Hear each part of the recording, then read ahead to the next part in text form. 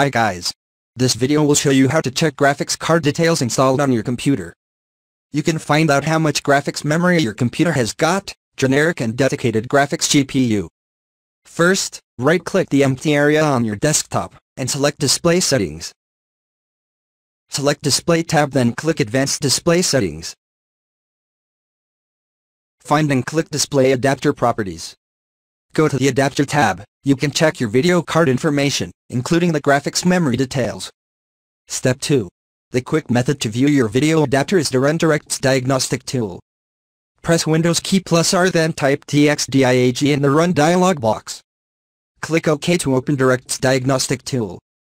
Directs Diagnostic is a useful tool to check the system information about your graphics card. In the Directs Diagnostic tool window, go to the Display tab. Then under the Device section, you can view the display adapter information, including the driver type, date, and version. Thanks for watching this video.